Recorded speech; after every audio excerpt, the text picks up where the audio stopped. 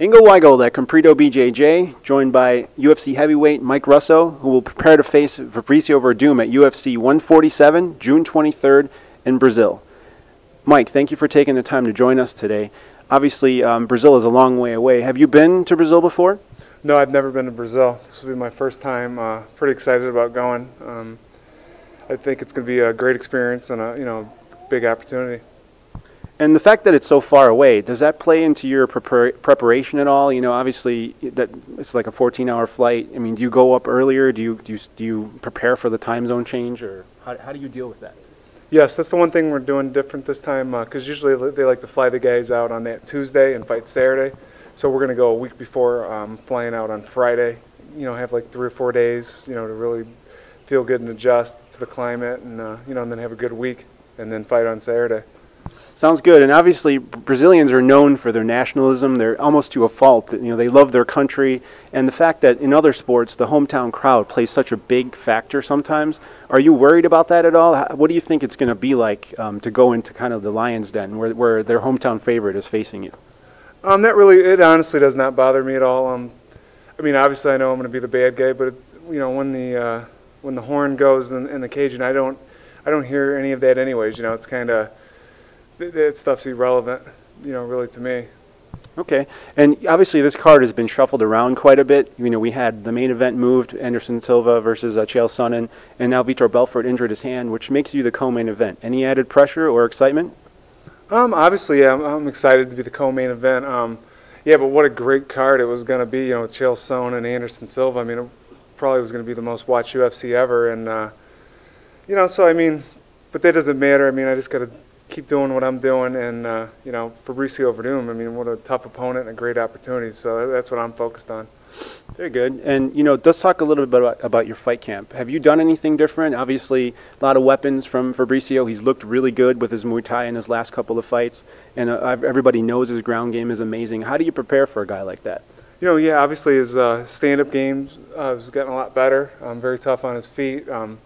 Obviously, he's an awesome, world-class, jiu-jitsu practitioner. He's going to be a tough guy, but my whole thing is, really just want to push the pace, get him tired, and to stick to our game plan. I haven't really done anything different.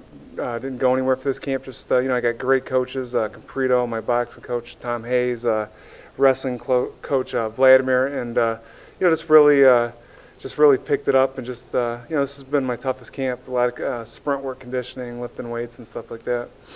Cool. And obviously, if this goes to the ground, you're not worried at all, basically. No, I mean, I'm real comfortable. I've been working with Compredo for like 4 years now. I mean, Compredo's 7-time champion, and he's really helped me. And and I love jiu-jitsu. I mean, I think it's going to be a great honor to step in there with Fabricio. See where I'm at. I mean, he's ranked 4th or 5th in the world, so I mean, what an opportunity. Yeah, definitely. And I feel like a lot of guys out there don't give you enough credit. You've only lost once to Karatanov, and I think that was slightly controversial. And you've won 4 times in a row in the UFC. I think you have 12 finishes. I mean, what do you think it's going to take for the fans out there to take you seriously? Is it a stage like this where you could go in and finish a guy, or what is it? Yeah, I mean, this is beating an opponent like Fabricio is going to be that's going to put you to that next level. I mean, so yeah, I mean, I think a lot of it has to do too. Since I signed with the UFC in '09, I've had a broken arm, elbow, and I was only averaging like 1 fight a year. I mean, this is the first time since I signed with them I'll have 2 fights in 1 year, and and then plus the physique. It's not the typical physique. I think people look at that. So, but I'm excited to get in there and fight Fabricio. It seems to work for Roy Nelson. Yeah, right. He's making a lot of money with that. So. I don't have a personality, so I'm kind of just boring, so maybe I should show it up a little bit more. Well, the other thing is, too, you mentioned before, you don't even train full-time like some of the guys do. You have a full-time job. Are you still doing the police officer deal, or have you had a chance to kind of set that aside for this fight, or what's? Yeah, I mean, I train full-time. I think I have no downtime. I mean, I train full-time and then have a full-time job, too. So there's just, I'm kind of burning the candle at both ends. But it's the situation I'm in, so I make the best of it, Great. Well, is there anyone you'd like to thank before we let you go? Yeah, I would like to thank Praetorian. They're sponsoring me for this fight with from head to toe, shorts, T-shirts, and hat. Thank you to them. Great. So check out the UFC 147, June 23rd.